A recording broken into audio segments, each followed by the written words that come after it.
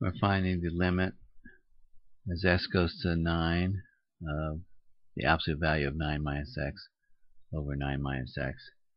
We're going to do it by hand, so we have to handle this absolute value. So let's go over to here, and remember that the absolute value of a is equal to a if a is greater than or equal to 0, and it's equal to negative a if a is less than 0. The negative is so that if a itself is a negative number, then by putting the negative in front of a, it'll turn out to be positive. And that's what we want. So our function is absolute value of negative of 9 minus x over 9 minus x. So ours breaks up into, it'll be 9 minus x divided by 9 minus x if 9 minus x is greater than 0. Notice I didn't put the equals because we have 9 minus x in the denominator. So that would make it undefined. So it's just greater than strict. And then the function will be negative 9 minus x over 9 minus x if the 9 minus x is less than 0, following our definition of absolute value of a.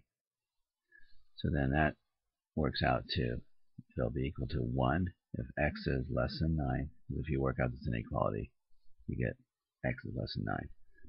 And it'll equal negative 1 if x is greater than 9. Alright, so coming from the left of 9, our limit from the left, x goes to 9,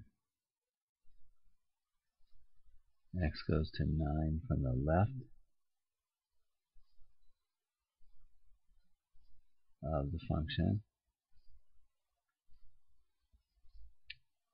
it'll be 1s. You have coming from the left of 9, the function is equal to 1 throughout. So that'll be 1. Coming from the right of 9, x goes to 9 from the right of the function. All those function values are negative 1 coming from the right. So the limit is negative 1. Those two limits are not equal. Therefore, the limit as x goes to 9 of f of x does not exist. DNE. Okay, so that's the answer in the analysis by hand or algebraically. In the calculator, you have to put in the function here, abs 9 minus x divided by 9 minus x. You get the abs, absolute value, from the math menu. Scroll over to number, and abs is number 1. When you press graph on that, you get this picture, and it has this strange artifact right here. If you want to get rid of that artifact, you go to mode and change get connected into dot. Then it removes that and you get this picture here.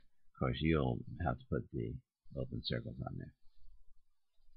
Then you can see that as you go to 9 from the left, that your function values are 1.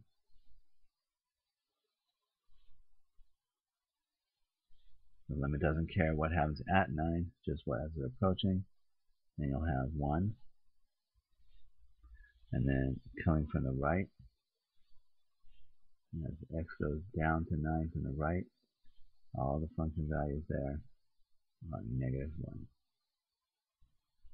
So the limit coming from the right will be negative 1.